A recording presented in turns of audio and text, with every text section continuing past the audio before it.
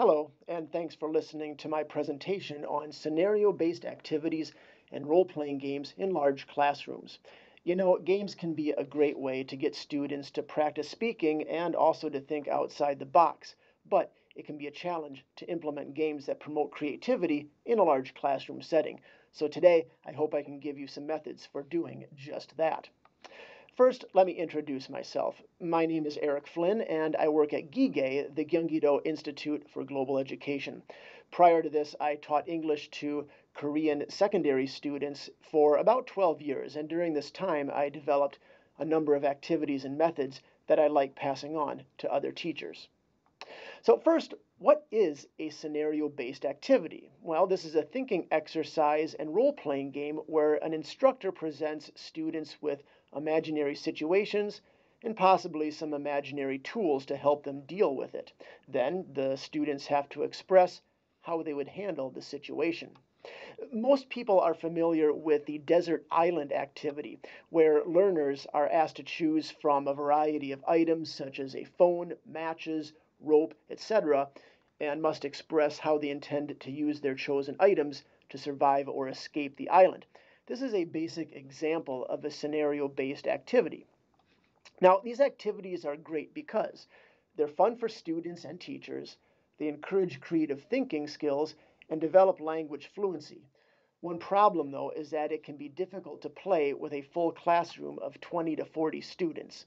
Well, I've developed a method for doing this that I'm going to run you through. Before you do anything, though, you need to create your game. And the first step of this is to think of a theme. Players could be trapped on a desert island. They could be in a dungeon full of monsters. They could be managing a K-pop band. Maybe they're the leaders of a make-believe country. Whatever you choose, make sure that you design it so all players in a team work as a unit. They decide and act as an entire group. If you're playing a game set in a dungeon, for example, you might want to put each team in charge of a single hero or group avatar. This way, you only have to deal with around 5 to 8 decisions rather than 30. Next, you need to think of scenarios for your players to contend with. If you have a space-themed game, maybe players are attacked by aliens. Maybe their ship is low on fuel. Maybe they have to navigate a meteor storm. I recommend writing this down somewhere or even making a PPT to illustrate them. Keep in mind, you only need around 5 to 10 scenarios for a 50-minute class session. Now, think of possible outcomes for those scenarios. What will happen if players try to fight the aliens? What will happen if they try to negotiate with them? Of course, your players will always think of solutions that will surprise you, and you can't predict all of them, so be ready to think quickly and on the fly. Also important, avoid outcomes that kill or permanently remove teams from the game. This will result in idle players, which reduces their learning time. To ensure that everyone stays a part of the game, I recommend keeping score and adding or subtracting points for successes and failures. Next, make a list of items for players to choose. This actually isn't mandatory, but it offers some personalization and fun to the game. Try to think of items that complement your scenarios.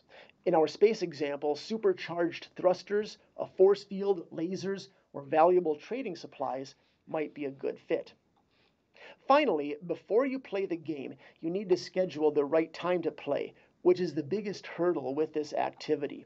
In a class of about 30 to 40 people, you'll only be able to get through a handful of scenarios within 50 minutes.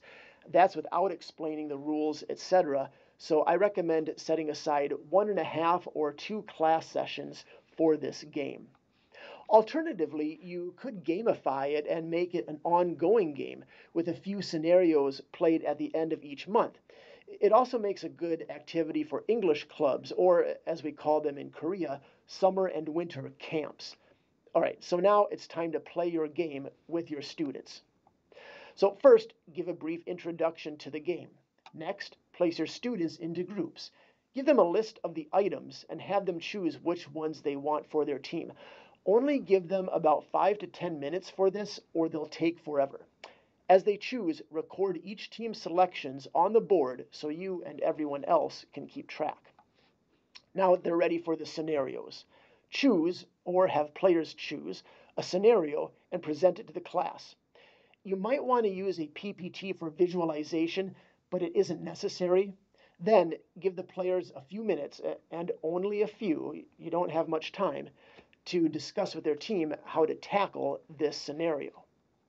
Another note, generally I recommend prohibiting teams from interacting with other teams, attacking, stealing, etc.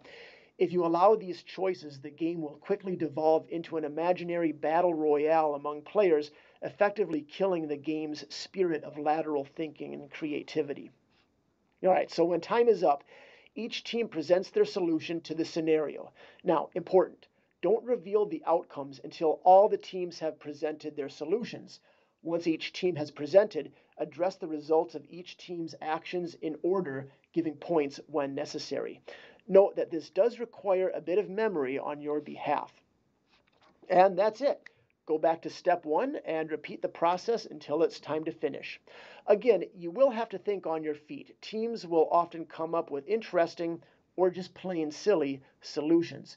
How strict you want to be is up to you. Generally, if learners have creative ideas, give them the benefit of the doubt.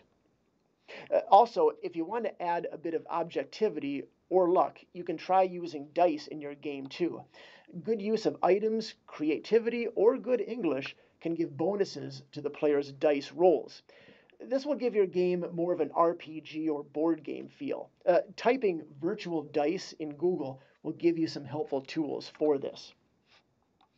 There are many other ways to do these activities. Some teachers have students write answers instead of speaking, for example. There are also different ways to score teams. So feel free to think of your own flair to add to these games.